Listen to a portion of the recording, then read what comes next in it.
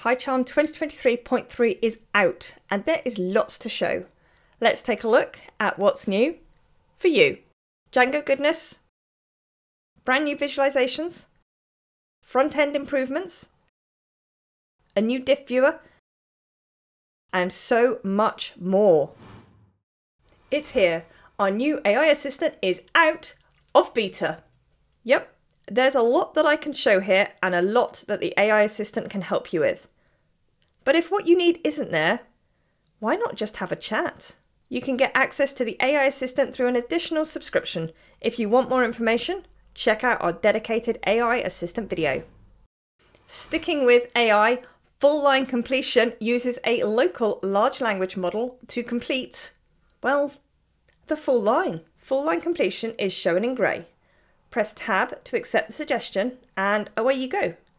PyCharm will download the local model on startup and generate multiple tokens in your code, ensuring your code remains private and never leaves your system. This also means you can take advantage of this feature even when you're offline. Have you ever wanted to see a preview of your Django templates in real time? Well, now you can. With Django Template Preview, you can now see a preview of your template right inside your IDE once your server is running.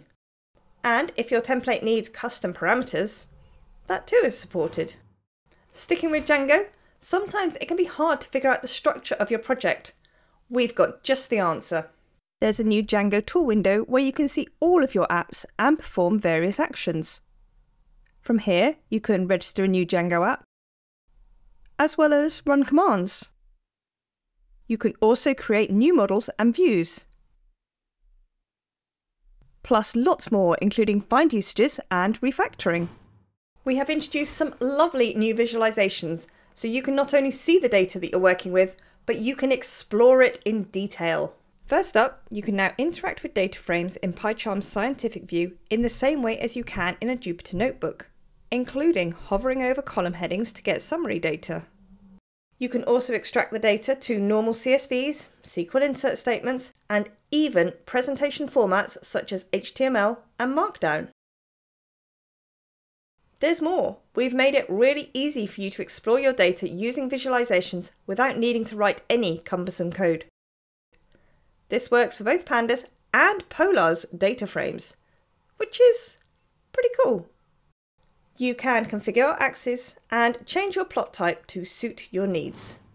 If your commit contains several files, you can now scroll through all the changes across all the files in our reimagined all-in-one diff viewer. We are introducing a revamped way to review changes. Now, instead of going through each file one by one, you can see all of the modified files from a change set in a single scrollable frame. Our HTTP client brings web requests right into the IDE, and this release brings lots of improvements. The HTTP client structure view now streamlines navigation within large HTTP files. Just load the structure window and select what you're interested in. For full stack development, there are lots of front-end improvements that you can check out. Working with the verbatim module syntax option just got a whole lot easier. Adding the right import statement where needed, you just need the type, we got you covered. Actually using the value of an import, we also got you covered. We've added support for the exports field of package.json for TypeScript files, making auto imports easier again. And similarly, we have enhanced support for Yarn PNP workspaces, letting you navigate to modules specified in your workspace configuration. And that's not all, there is lots more in this release. We have Polar's data frame support in scientific mode as well as Jupyter notebooks. You can now declare variables in HTTP client files. We have introduced support for Docker Compose within dev containers. Cypress and Playwright test frameworks are now supported. And color-coded highlighting for your editor tabs that mirror their appearance in your tool window. PyCharm 2023.3 is packed with small and large improvements in all corners of the IDE. We have a link to the release notes with full details in the description for this video. Finally, enjoy this release, thanks for watching, and thank you for using PyCharm.